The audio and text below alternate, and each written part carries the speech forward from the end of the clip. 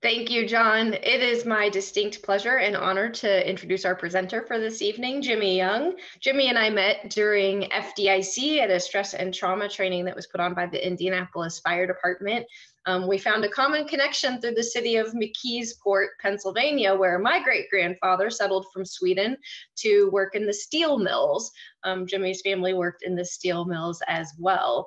So Jimmy has served 28 years as an active firefighter with the city of McKeesport, and he serves now as the state director with the Firefighter Cancer Support Network. The last 3 years, he's been on cancer-related disability. Tonight, Jimmy will share his journey with us, and this includes being his service at the site of the Twin Towers of the World Trade Center in the aftermath of 9/11, and the many challenges that he's faced and overcome since then. Jimmy, we are so grateful for your experiences that you're going to share with us tonight as your journey continues. We really look forward to hearing your story and your dual missions on peer support and Firefighter Cancer Support Network. Thank you for being here.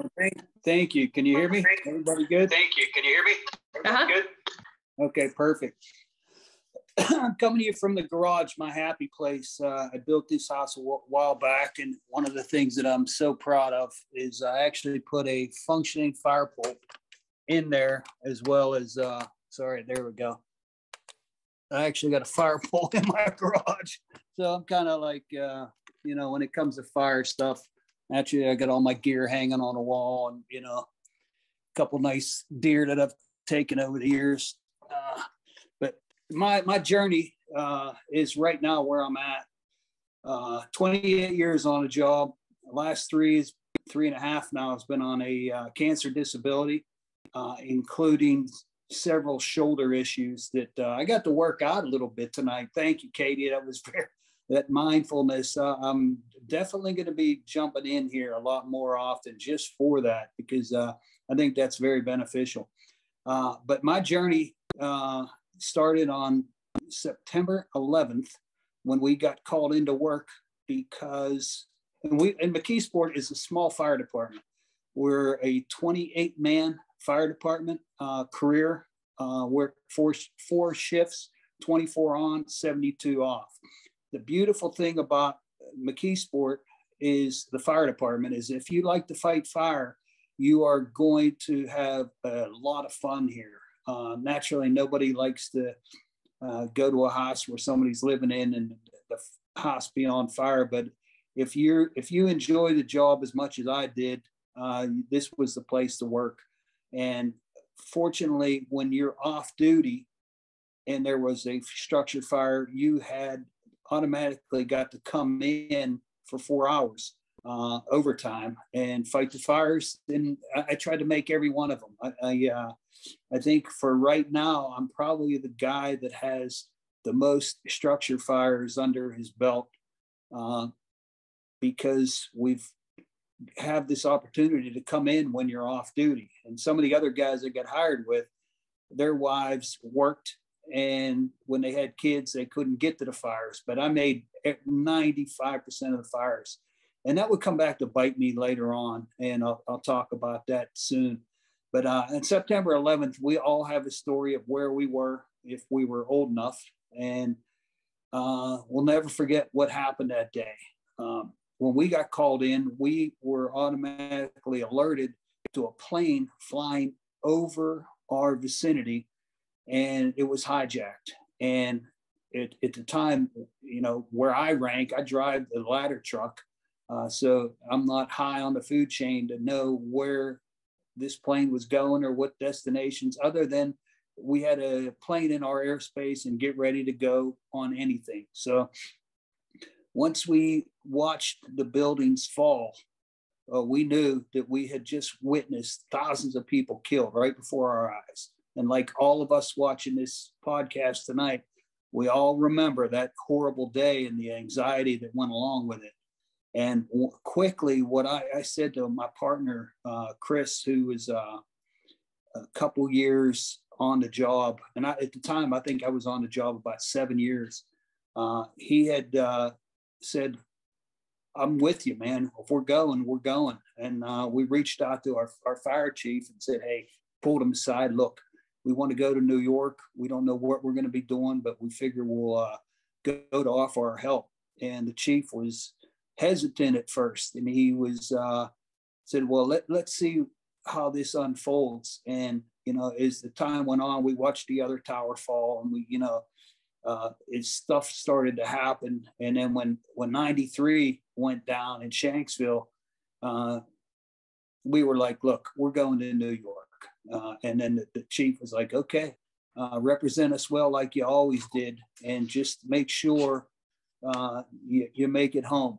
And naturally, it was like he shook our hand, and we took off at midnight.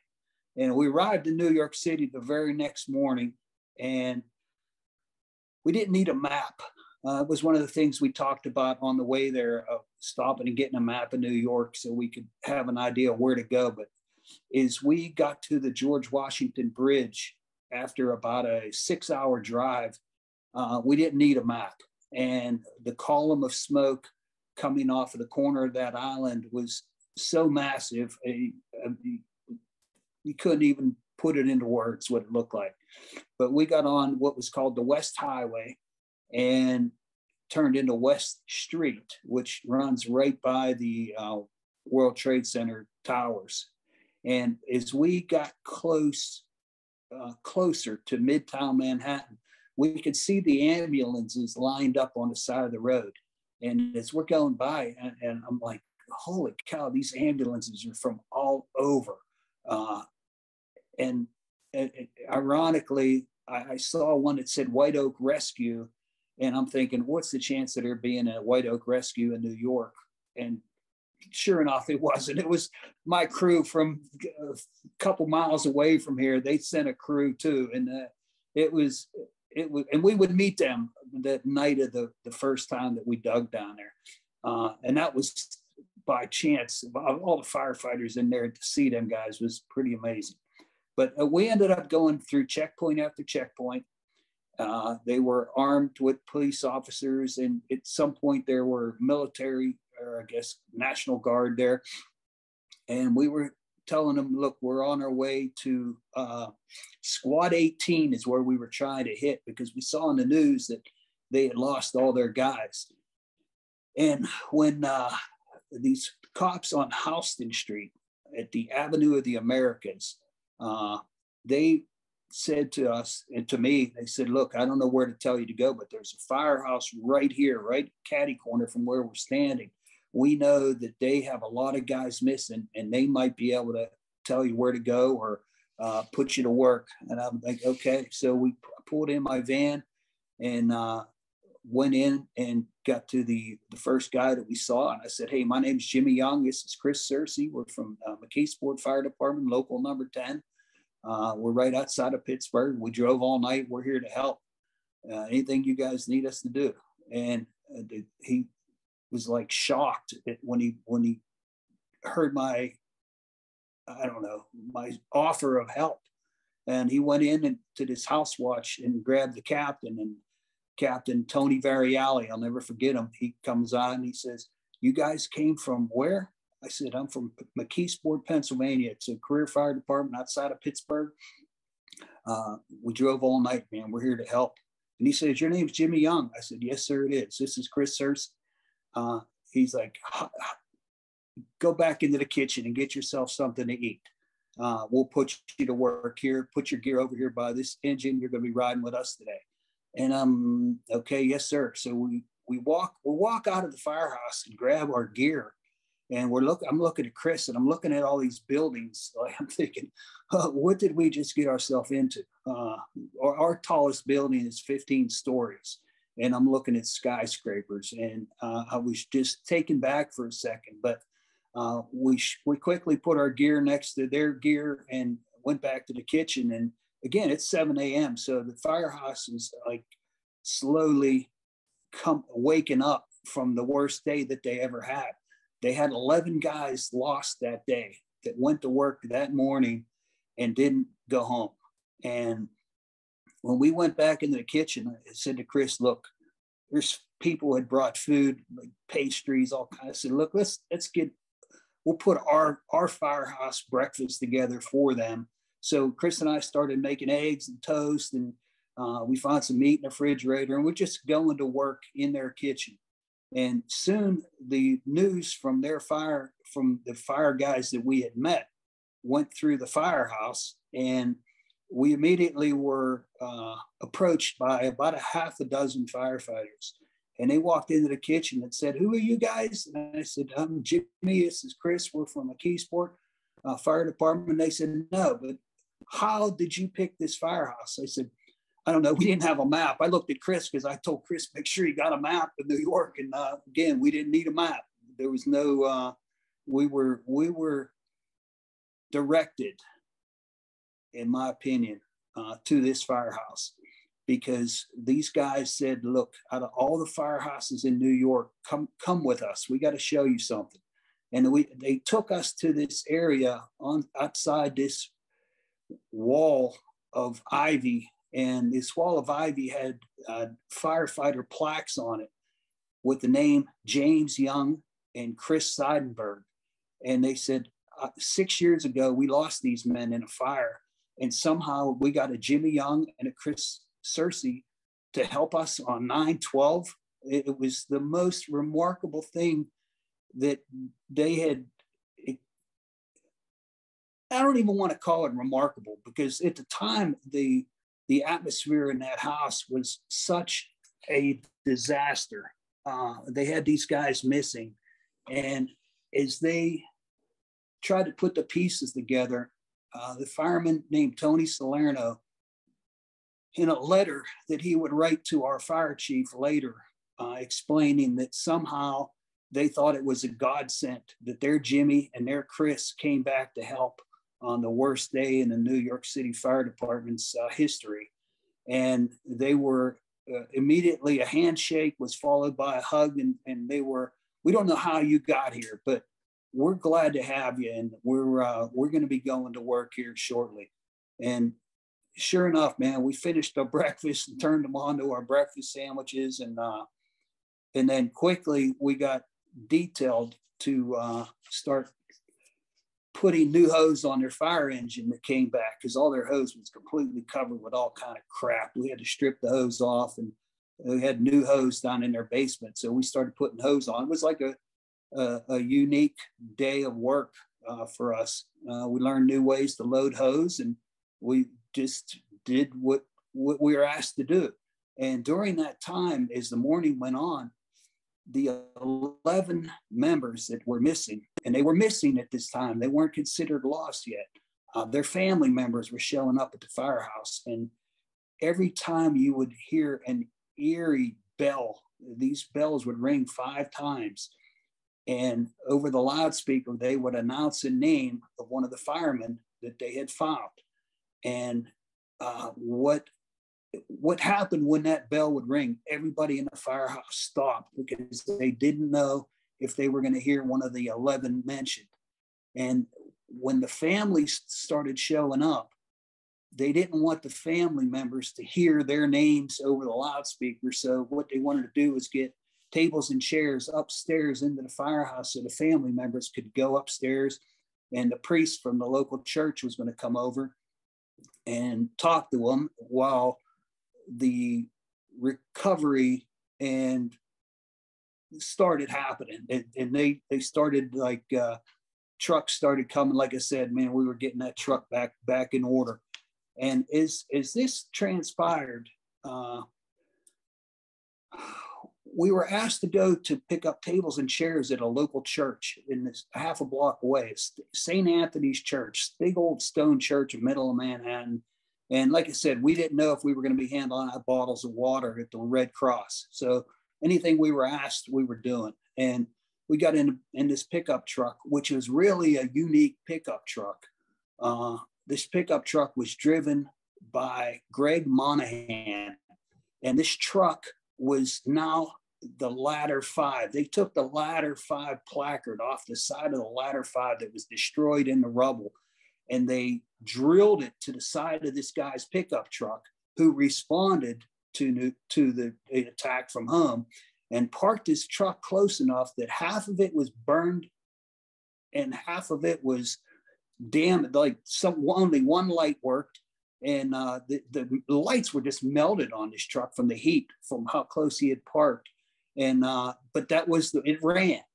And Chevy did a thing called Like a Rock, and they got a picture of all the guys from their fire company standing all around their truck, and the motto from Chevy was Like a Rock, and that's what they went with, and Chevy took care of that guy.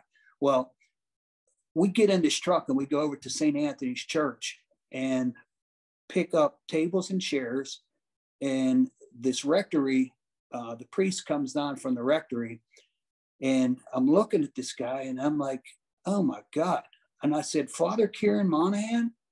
He says, Young, good God, I didn't know you were a fireman up here. I said, I'm not, Father, I'm a fireman in McKeesport. Now, meanwhile, Fireman Kelly, who went with us, that drove this truck over there, is looking at me and looking at him. And he says, Father Kieran, you know this guy? He says, yeah, he was my biggest troublemaker in high school. He said, he didn't know he graduated until I gave him his diploma. And I said, true story, legit, I barely made it, man. And he's like, I did not know you were fireman up here. And I said, well, I'm not. He said, well, what are you doing up here? Are you nuts? I said, well, that's a long story, but you got work cut out for you. There's a lot of family members that are asking a lot of questions, and hopefully you'll be able to help them. He said, well, let's get you loaded up. And sure enough, we got some tables and chairs loaded in the back of his truck, and off we went.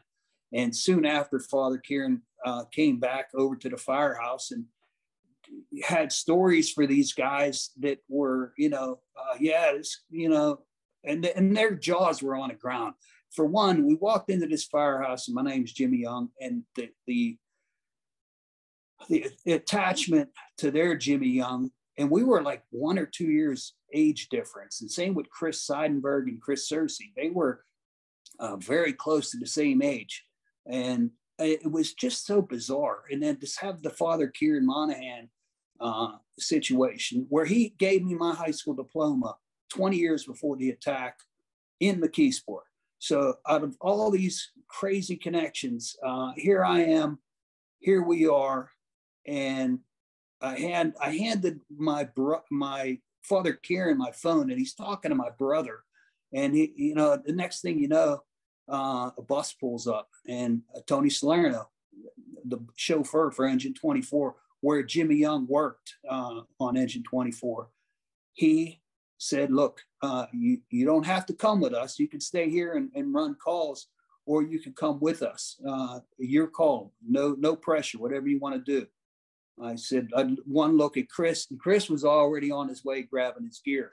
So there was no decision. We were going to the pile, and we got on this bus. And if anybody ever played sports and was going to the big game where no one's talking, it was the quietest ride because no one knew what we were about to get into, except the guys that were running as beams were hitting the ground, as they were surprisingly, some way they survived. And I got to talk to many of those guys in a party that would happen a couple months later. But I'll get to that story. But we get on this bus, and we get off on the West Street, right near the overpass where they had set up the command center. And we started walking through these buildings, which I now know is the Verizon building. And what you got to remember now, in that area, all the grid was shut down. There was no power. And the only way you had power was with your flashlight. And this was daytime. We're walking through a building, and this was probably around 12 o'clock noon. And we're walking through this building. And as I'm watching the guys walking towards us, and I could see them, they're firemen, and I could see they're carrying body bags. And we kind of like all got on one side of the wall as we're walking, and we're walking past them. And there was like 6 guys on each bag.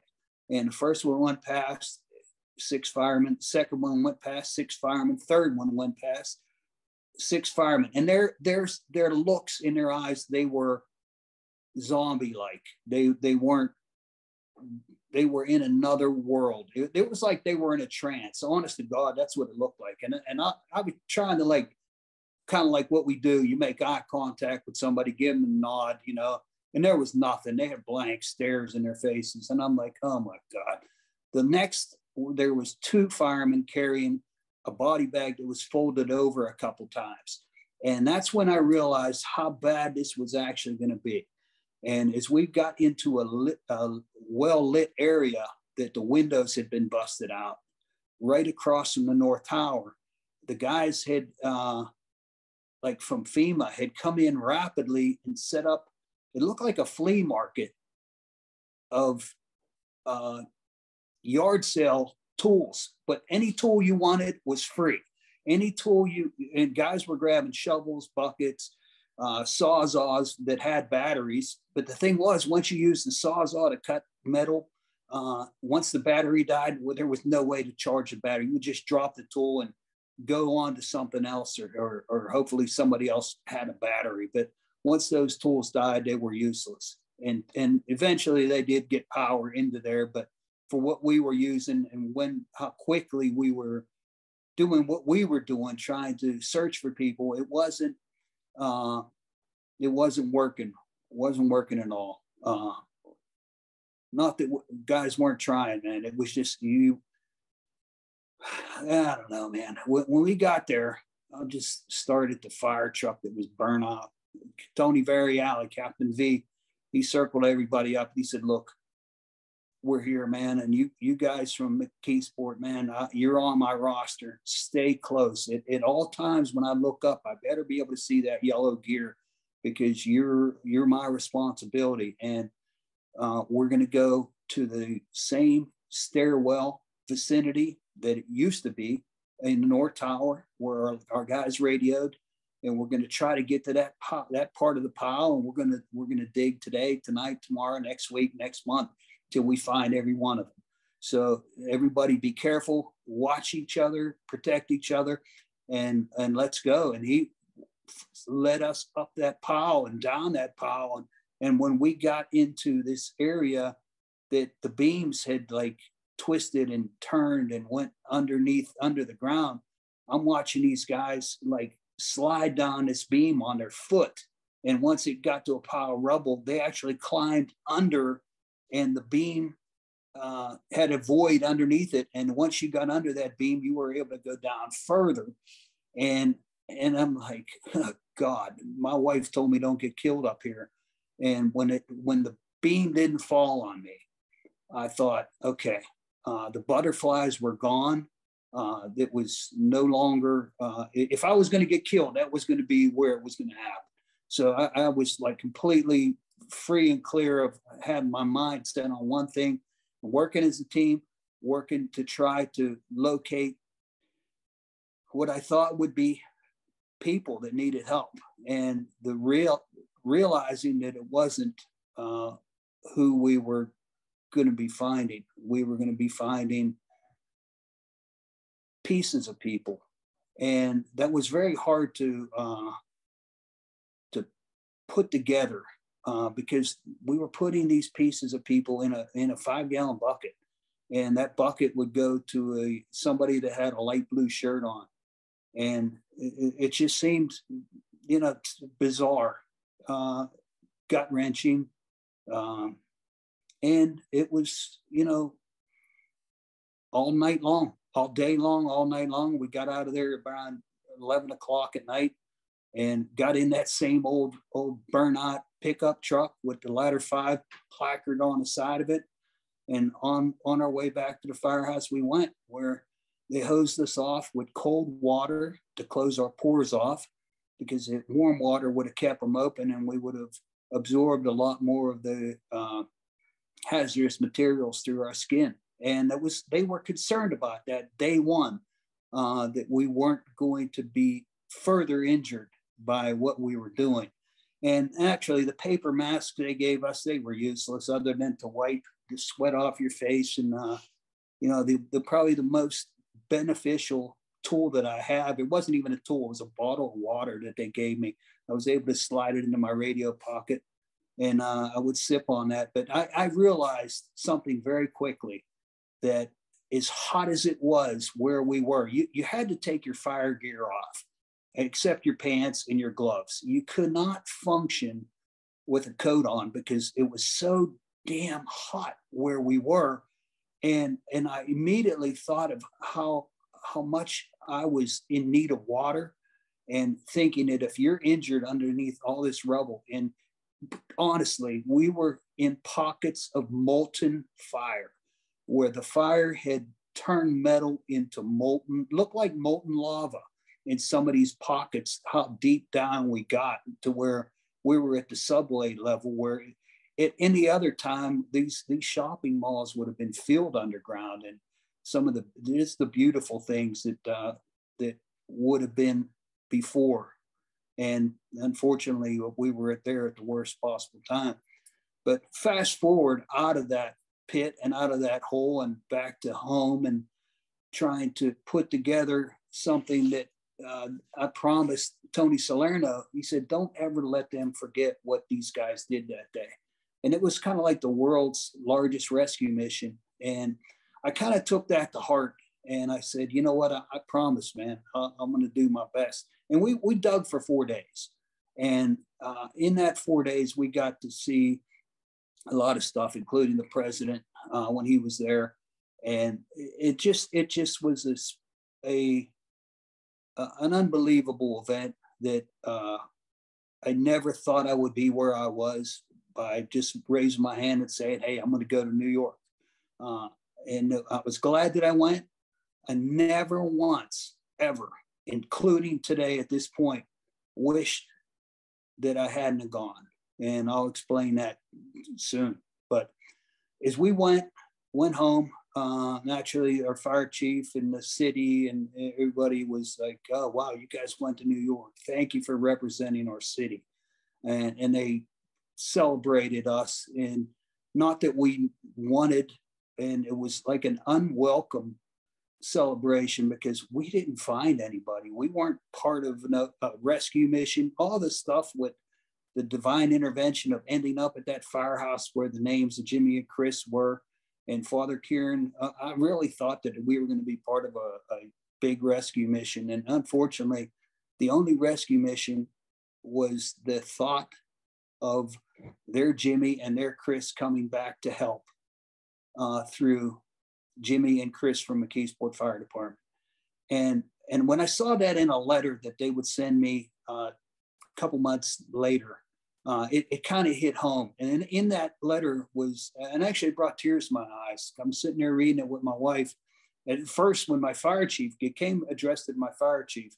And when he read it, and he read it to my crew, and Chris and I were just like, what? They thought it was a godsend? You got to be kidding me. And their captain also, Captain Barry Alley, also wrote a very nice letter explaining that the level of your fire department is any level at which these men performed. The tip of the helmet is in order. And to this day, I still remember those words because it was the most, when somebody pats you on the back, that's one thing. But when you see it in writing and it hits home, it really was over and above. And we ended up getting an invitation to come back to their Christmas party, which surprisingly was sponsored by a New York City crime family. And since this is being recorded, I'm going to stay short-lived on that, but it was an impressive Christmas party. I'll say that. But after we got back and we did our thing, man, I kind of like moved on in the fire service, doing what I love to do, and just fighting fire every chance I got. And then in 2005, our chief said, look, I want you guys to sign up for this World Trade Center medical monitoring program, yearly physicals, no problem. They're going to give it to you for free. Just go. You got it. Yes, sir. How can you say no to that? So I've been getting tested since 2005. And then in 2005, I would find out that with all this stuff going on, that I would be diagnosed with cancer in 2018. Fortunately, it was a World Trade Center cancer. What that means when I say fortunately was that it was going to be covered, and they were going to cover all my medical for the rest of my life. And hopefully it's a long time, because when guys like Jon Stewart stepped up to the plate that day in front of Congress and made a point to say, hey, we got to do what we got to do to take care of these guys. It was something that helped me immensely, because at the time that the service that we were getting was very, very poor. And I got to make sure this phone doesn't go dead on me here. Okay. So as we continued on this journey of a stage 4 head and neck cancer, they had to quickly operate on me. And the hardest thing that I had to do was to walk into the fire station and say, guys, I just got diagnosed with cancer. And we had just lost a guy that I got hired with to cancer 2 years before. So, and again, we're a small department. Everybody knows everybody. And it was such a gut-wrenching thing that when I had to go in and tell them with tears in my eyes, look, it's stage 4, and you guys know what stage 4 is. So it's like, now what? Well, we fight. We roll up our sleeves and we get busy. And sure enough, man, with all of this going on, I realized that I would need, I think I'm at 8 surgeries now. They did what's called a radical neck surgery. They cut me from here to here, took out 39 lymph nodes all through this, permanently damaged my shoulder. This is as high as I could lift my arm.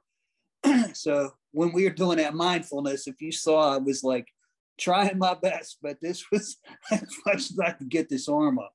And as you can see, I got a great spirit on this. So I've learned to accept this cancer and the side effects of it. And when I got diagnosed, one of our union reached out to me and said, look, call this number. It's the Firefighter Cancer Support Network. Like, okay. Reach out to them, and a guy from the FDNY of all places calls me and says, hey, look, I have cancer too. And we do this thing called badge to badge support, where I'm going to tell you things that no one can tell you except a firefighter.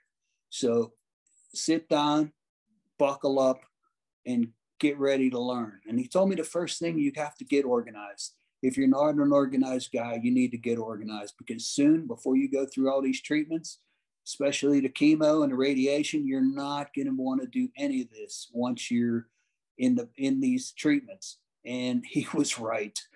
He said, you have to put all your will paperwork together. You have to write your wife a letter. You have to do some crazy things that no one would ever tell you, but a guy that's fighting cancer right with you, that's a fireman. And when he told me that, and he said, firefighters, the leading cause of firefighter fatalities now is cancer. And I'm like, what? And I thought for sure it was either building collapses or auto accidents, but cancer, no way. And that was the truth. So what is he told me to get my will ready and get my insurance paperwork ready and make sure my wife has numbers available that she could just open a page, go to this and say, look, honey, focus on the important stuff. Here's what you're going to need to do. You're going to need to have 10 death certificates. You're going to need just the stupid stuff that no one needs to think about at this point. But now that you have cancer and it's a stage 4 cancer, you better think about this, because your time is not promised. So here we go with this fight. And they were right about the radiation, man, because the first 20 hits of radiation in that chamber, my head was buckled back into this device, and you couldn't move. And I'll never forget tearing up inside that chamber, feeling sorry for myself.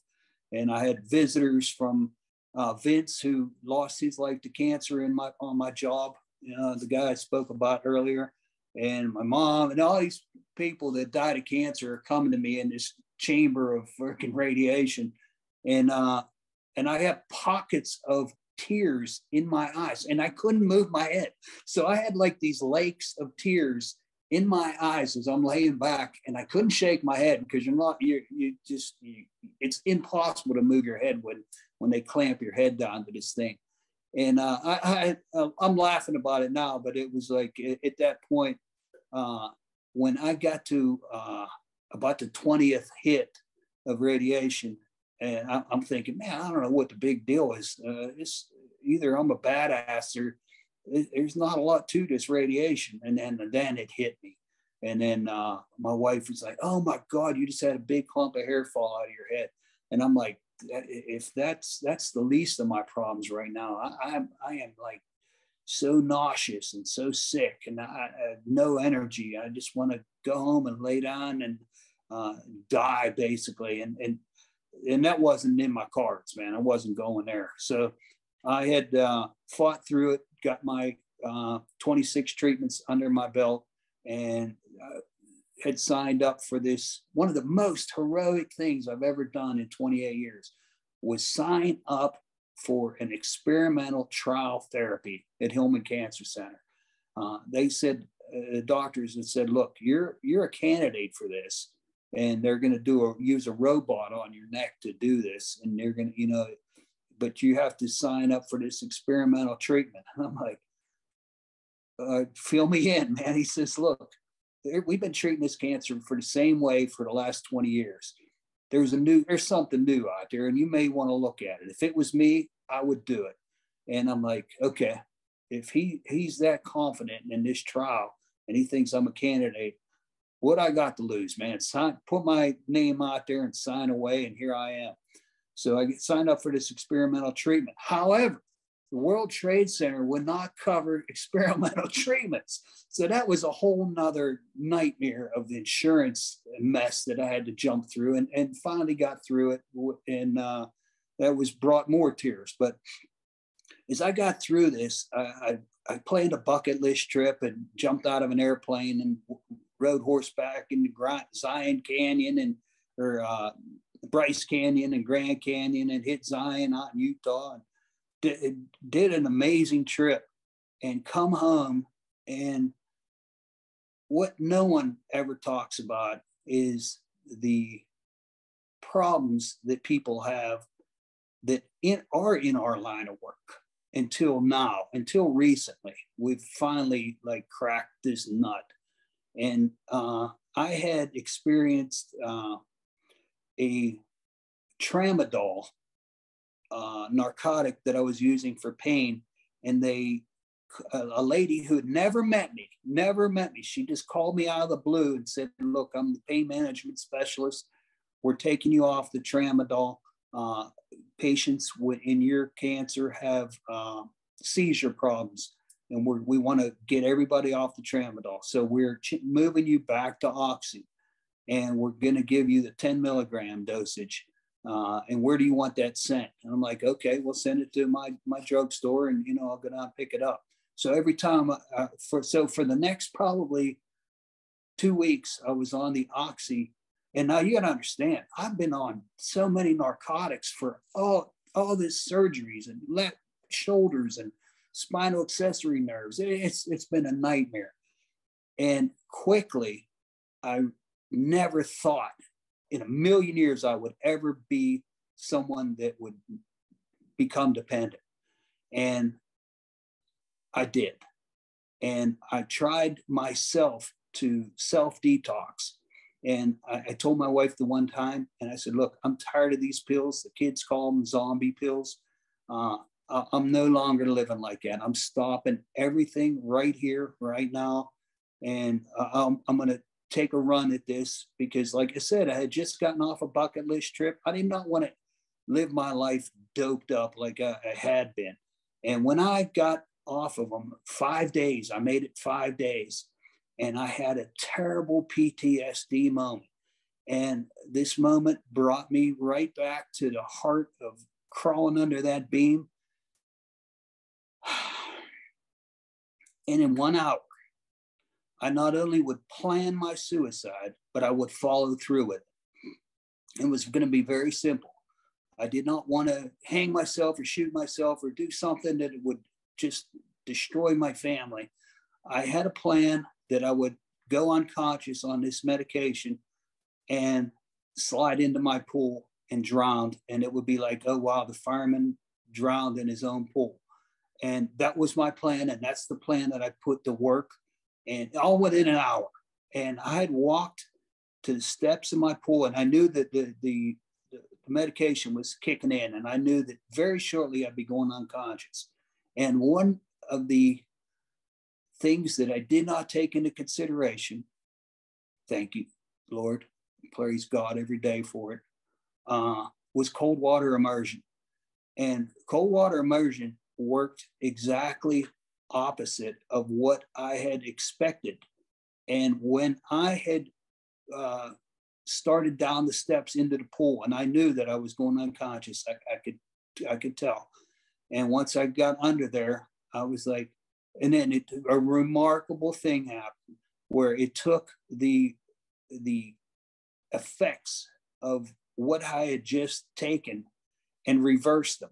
And it brought me to a super heightened alert status of paranoia, and looking around at the pool and the surroundings and thinking, oh my God, I just survived this. I said, and I was dead set on leaving this world. I was going to be a figment of people's imaginations a week later, and no one would have ever known that I had done this. And finally being able now to tell this story, because when I got a hold of my World Trade Center team, they call it the Red Team, and they're quickly, when I explained to them what I had just done, they said, we want to get you to a place called the Center of Excellence. It's in Upper Marlboro, Maryland, and it's a treatment center for firefighters with mental PTSD, chemical, and alcohol. And how soon can you get there? And I said, I could be there tonight. And that's how it went, man. I drove myself to the Center of Excellence, and no one knew. My fire department didn't know. No one knew this even happened. There was no ambulance. There was no report. There was nothing. It was just something that I survived a suicide attempt, and I am now mixed in with all these broken firefighters from across the country that are equally as damaged as I was. And I had formed bonds with those people that are second to none. And I know that people always say, oh, the brotherhood in the fire service is great. And, kind of like the same with the police, they blue line, the red line, and, the EMS crews, everybody's kind of like looks after everybody. But this group was something special because we all had something, whether it was narcotic abuse or alcohol. And me, I come in with I survived a suicide attempt, and I'm like, how do I even begin to understand this? And sure enough, as I'm doing this, I'm like AWOL from the Firefighter Cancer Support Network, because they had just put me into the state director position. And how I got there was when Tony Cruz, the FDNY guy, that called me, and he called me again a year later and said, hey, I'm looking for a guy in Pennsylvania. I think you could be that guy. And I'm like, hey, you know what? I'm sitting here on my butt, not doing anything, man. I could pick up the phone and talk to, just like you talk to me. And I got no problem telling people, hey, this is what you're going to be going through, because I've been there. And he said, that's how we're made up, man. Everybody, 90% of the Firefighter Cancer Support Network are firefighters that have survived cancer. He said, now your goal is to survive this, and hopefully you will. But in the meantime, when somebody gets diagnosed in Pennsylvania, I hope that I can count on you to talk to them. I said, absolutely. So he made me a state director, which blew me away, because I had no idea of what was about to come. I thought I would just be picking up the phone and talking to people, but there's a lot more to it than that. And thank God it is, man, because it keeps my mind from just sitting around watching TV and getting mad at the news channels for everything that's going on in the world. But as we quickly got out of, not quickly, 32 days I spent at the Center of Excellence. And after I got out, we started with this campaign of worldwide peer support. One of the guys said, look, we're going to start these Zoom calls and we're going to get on these Zoom meetings and we're going to give everybody a chance to come on and just tell us how you're doing today. And we'll have different topics of what we could talk about and how everybody's dealing with it. And it was kind of like a way, once you left there, to continue to receive treatment. And kind of like what I'm doing here right now with you guys and what you guys do, the mindfulness and, peer support is just amazing. It's a way to give back now. Like I said, I've been given a gift. I've been given a gift of survival. And there's not many I know. And I've actually just finally put this in writing to my fire chief this past month of how I almost lost my life. And just, I'm ashamed, man. I'm still ashamed of where I was, what I did. And I can't get past that part of it, especially when I go out to the pool. Like lately, our pool's been super nice. And when I'm in that pool, I'm thinking, wow, how did I get blessed with this chance of survival? I just, to this day, I don't understand it, but I'm here for a reason. And I was graciously invited to come on and tell my story. And I thank you guys all for listening. I open it up to questions like I always do. And for the last 10 years, I've taught 9/11 history at our local McKeesport High School. They get the kids together and I have a presentation of the trip to New York and the people we worked with, and I open it up to questions. So at this time, man, if anybody has any questions, feel free.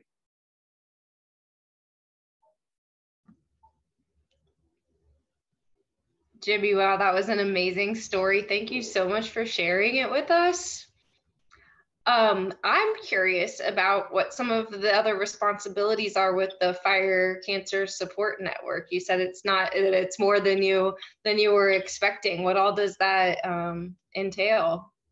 Well, I've never been one for really doing paperwork. It's one of the reasons I never really wanted to be a captain on a fire department or a deputy because of the paperwork. But when we get what's called a request for assistance, and that's what my band is on, my armband, Firefighter Cancer Support Network. When I get a request for assistance, like it's a national phone number. So anybody could go on the Firefighter Cancer Support Network website, reach out and fill out need assistance. And that assistance will go to the state director of the state that you are a firefighter in. And in that position, my main role is to talk to the diagnosed firefighter and offer them what I was offered. And now, because of where I'm at in my job, I've been given, I've learned so much on the firefighter cancer presumption law in my state. I had to become an expert on that. And when people call you for legal advice, naturally, we at the Cancer Support Network, we just don't say, hey, call this attorney, call that attorney. It's not about that.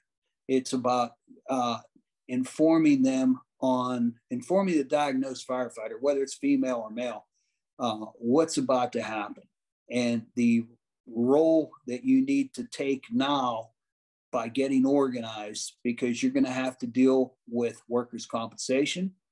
You're going to have to deal with the In Pennsylvania, we have what's called Heart and Lung that covers police, fire, and correctional officers. It's a special insurance package that we have. It's kind of like workers' comp, but it covers the extra 1/3. So for the last 3 years, I've been blessed with receiving my salary. And when you're on this Heart and Lung, it's tax-free.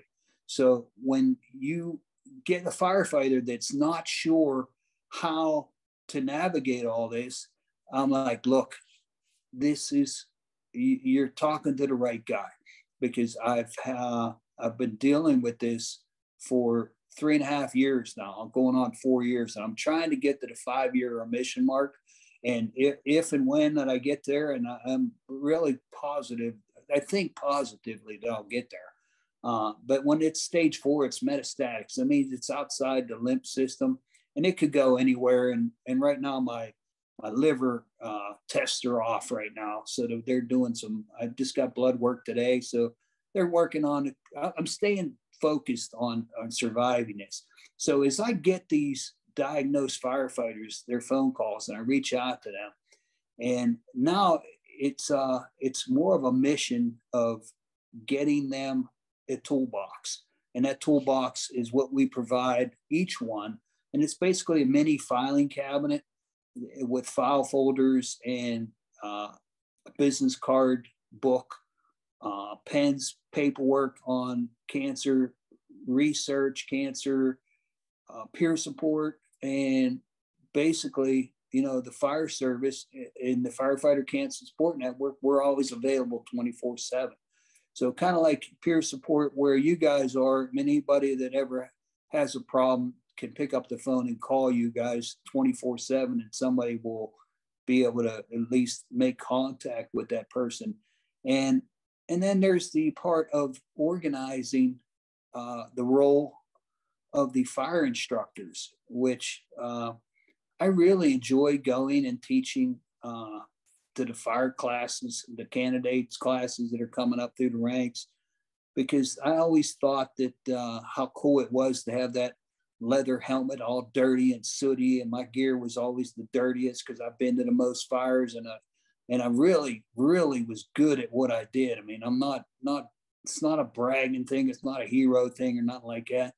I really was a good firefighter. I really took it seriously, and I tried to be the best teacher that I could be when I was there for the younger guys coming on the ranks, through the ranks. And like any job you go to, and you get kind of complacent over the years. And I became that old fireman that I never thought I'd ever be, but I was blessed to be it. And then, once I got diagnosed, that all changed. And that's how the role with the Firefighter Cancer Support Network has helped me get me off the recliner and onto the computer and doing more research and trying to be that when they ask me the questions, I try to be the guy that answers them. Well, Jimmy, I also want to express just my incredible honor to sit here and listen to your story. And I just really appreciate the courage you've taken to share and open up with us. I also want to read a note that Susan Hiltz, who is a 20-year corrections officer up in Ontario, she has written to you. Thank you for opening up your life struggles and triumphs with us. You have inspired me and also touched my heart. You have been truly blessed. Keep fighting the good fight. So you've got brothers and sisters all across a couple of countries here in your corner. Thank you. It touches my soul when I hear that kind of stuff. Thank you. Amazing. I think my jaw's on the floor. You've taken us through many, many years of your life and your struggles, and I'm just so happy to see you here. And I enjoyed our conversation before we got going, and you showed me around your garage, and just to get a sense of here you are day after day working through your struggles, and just really appreciate you. Thank you. And I do got to add this, because this was something when I met Katie, the very next day I would go to the FDIC convention, and it was the first time I'd ever been there. And naturally, the Firefighter Cancer Support Network had a booth there, and we were talking to people left and right. And they had a 9/11 memorial stair climb, and I had just thought about how blisters that I had on my feet from being on my feet all this time, and I thought, you know what do I got to lose? I already got this loop recorder in my chest to monitor my heart, and that's another cancer related story. But I thought, you know what, I'm gonna give this a shot. I was watching the introduction and I heard the bagpipes, and I'm a bagpiper, so I had automatically said, you know what, I'm gonna do this 9/11 climb. And even if I do 32 of the 3,200 steps or something like that, some crazy amount of steps that the towers held, I said, and now once I started it, I just, I got tied in with this guy from Baton Rouge, Louisiana. He was carrying the American flag, and I was not in gear. I was just in my work boots, and I climbed the steps like a champ, man. And when I get up to the top, I'd be like sitting down, no training, zero training. And I'm putting this on my Facebook page too, because and some of the FDNY guys that I'm still tight with, they're like, Jimmy, you have nothing to prove, man. Stop it before you hurt yourself. And I at the time I was just posting the videos. I wasn't like commenting on everything. But when I got done, there was a nurse in our worldwide peer support group, and she saw me wobbly legged, and she said, "You sit here and you're not moving for the next 15 minutes while I keep my eye on you." And sure enough, man, I got to ring the bell at the end of that stair climb. Now, I'm gonna be honest with you, I did not do every stair.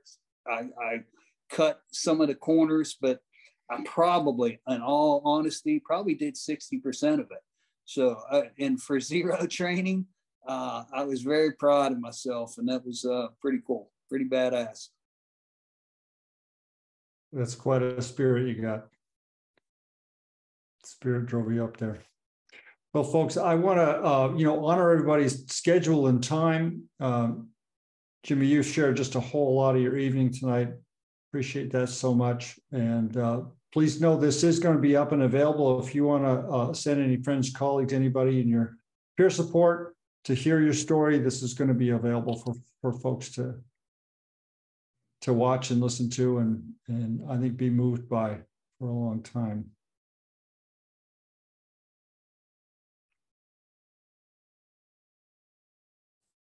So are there any other questions? I know we're past our 9 o'clock, and Jimmy, I don't want to take up the rest of your night.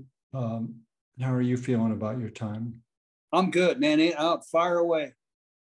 I don't even have the clock on. I'm not even paying attention.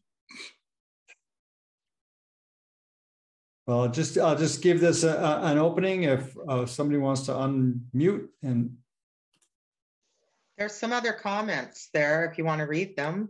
Oh, thank you, Sue. I see that now. So Gary Meltzer, who is a gentleman also in Ontario who works with our mindfulness-based wellness and resiliency training, and also a volunteer who provides support for incarcerated folks in prisons up there. Gary says, Jimmy, heart-wrenching and inspiring at the same time. We talk about and try our best to offer skills that engender resilience. You are the embodiment of it and deserve all the gratitude and recognition for your work and support to your fellow firefighters in all their struggles. Thank you very much. This is from Gary. And then from Robert Allemiller, you're courageous, brother. Thanks for sharing your story. Thank you.